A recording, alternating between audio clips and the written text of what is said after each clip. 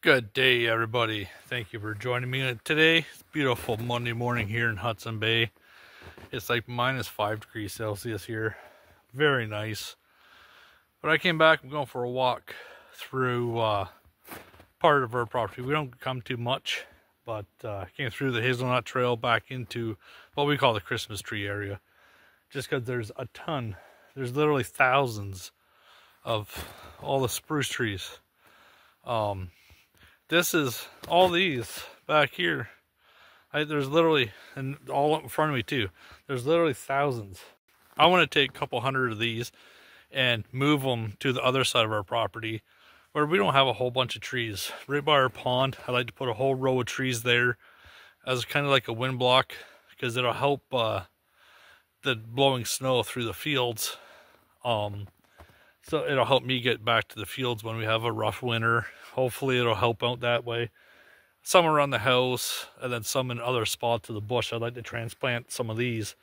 And for like, if you see how dense this gets, if I start taking some out, it'll allow some of the other ones to actually grow more. So it'll be beneficial also. But yeah, I'm thinking about removing some of these and moving them to other spots of the house.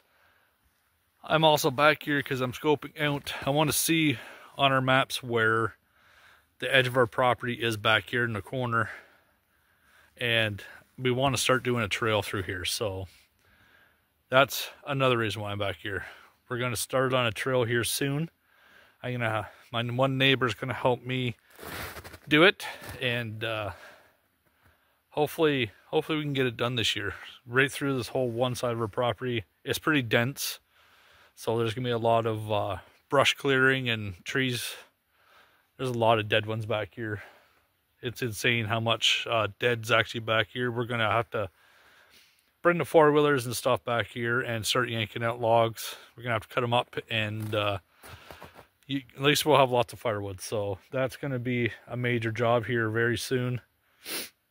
I may need to try to find a log trailer or something and start loading them, and I can just pull them out easier that way. But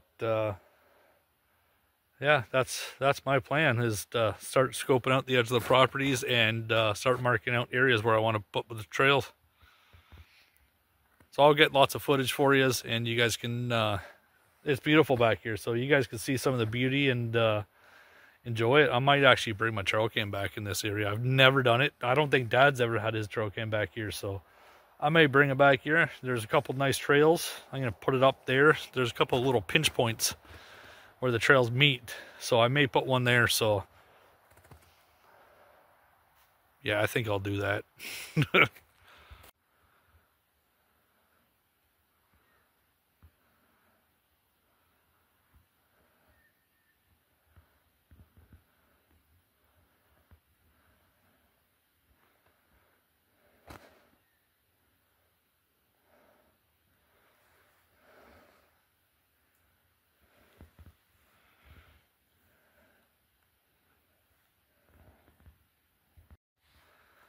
See, then you come up on areas like this. There's so many little tiny ones. I mean, I come back here when it's spring, when the ground's soft, and just dig these up no problem, and then just transplant them. There's so many of them.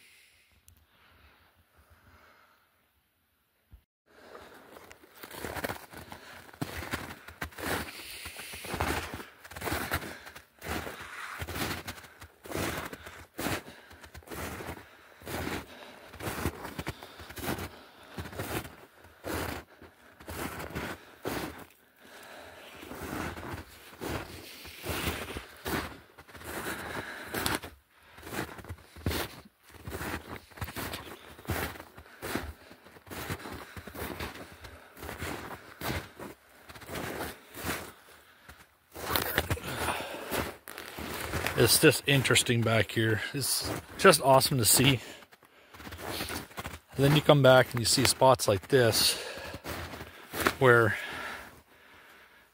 there's been a deer rub on that tree. None of these ones all here, he's gone in there to rub. So it's pretty interesting. I've only been back here like twice, actually in this bush. Maybe 3 times, but not much at all.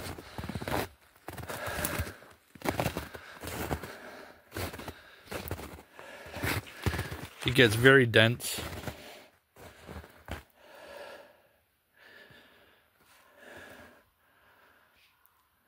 It's pretty hard to walk through. Definitely in the summertime. It's very, very full.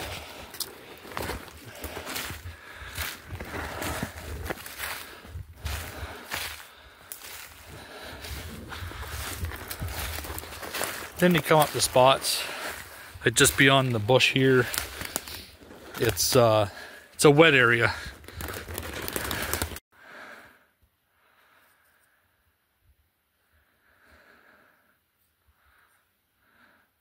How wet it gets, I'm not sure. But we have to try to get a trail through some of this.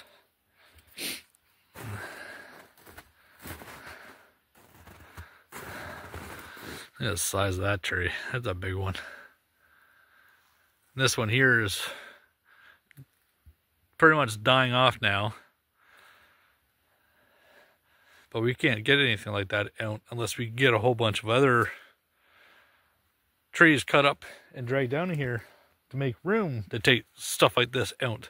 Because a tree like that, you could actually put on a mill. And like a few of the other ones that are back there, they're very, very straight, pretty solid logs there. So, I mean, you can put those on a mill, make some lumber.